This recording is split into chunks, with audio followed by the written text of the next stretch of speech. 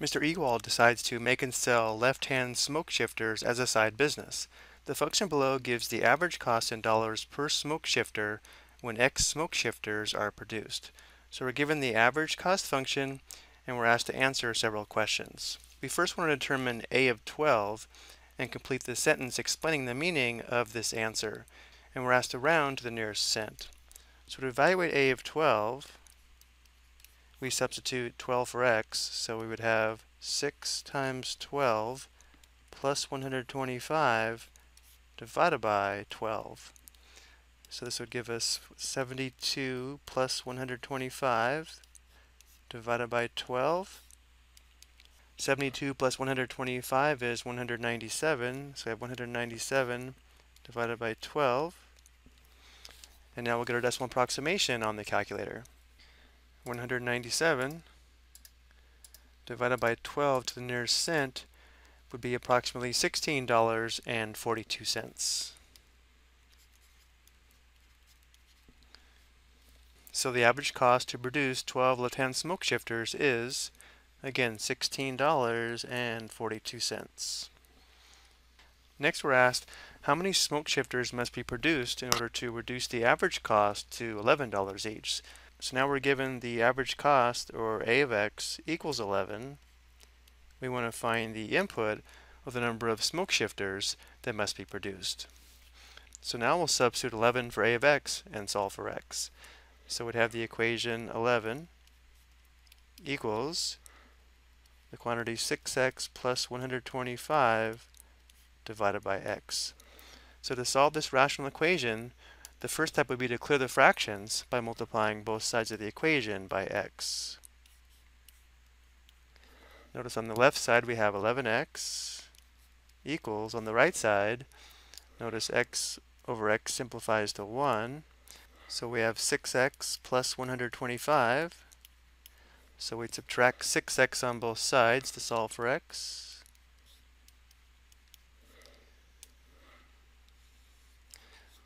So we have 5x equals, this would be 0, so 5x equals 125, and dividing both sides by 5, we get x equals 125 divided by 5, which equals 25. Which means, to reduce the average cost to produce each smoke shifter to $11, 25 smoke shifters must be produced. Of course, this should be $11.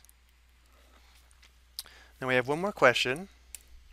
We want to find the equation of the horizontal asymptote of A of x. A horizontal asymptote is a horizontal line that our function will approach as x increases or decreases without bound. So looking at the graph of A of x shown below, notice as x increases without bound, or approaches positive infinity in this direction, the function values approach this red horizontal line, so our goal here is to find the equation of this red horizontal line. We don't need to consider as x decreases without bound because we know x can't be negative because x is a number of smoke shifters. And there are several ways to determine the equation of this horizontal asymptote. One way is graphically, but it's hard to determine where this intersects the vertical axis, so let's use the table feature on the graphing calculator to help us.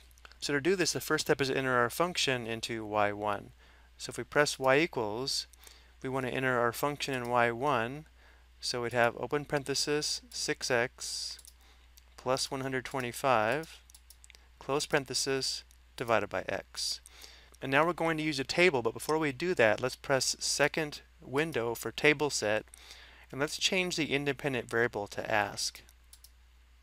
So we'll highlight ask and press enter, and now we'll go to the table of values by pressing second graph. And now we can type in any value that we want, but remember our goal here is to determine what function value we're approaching as x increases without bound or approaches infinity. So let's enter x equals 100, then 1,000, then 10,000, and notice how we can tell that the function value is approaching 6. Let's try 100,000. Of course, we could keep going, but I think we can see that the function value is approaching 6, and therefore the equation of this horizontal line is a of x equals 6, or if we want y equals 6. So the equation of this horizontal asymptote is a of x equals 6.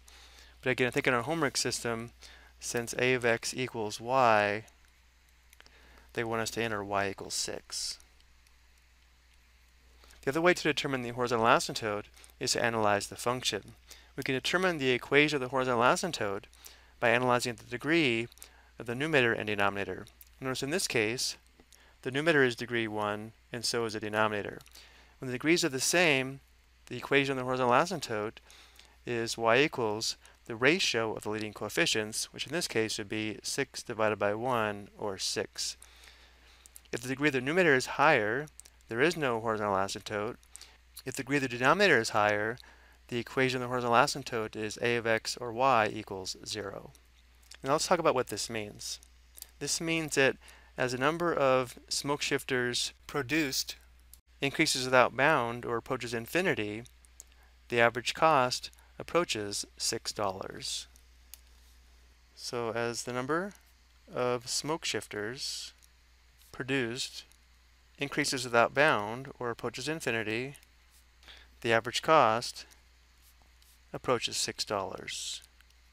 Again, I think our homework system may say approaches infinity, but increasing without bound means the same thing. I hope you found this helpful.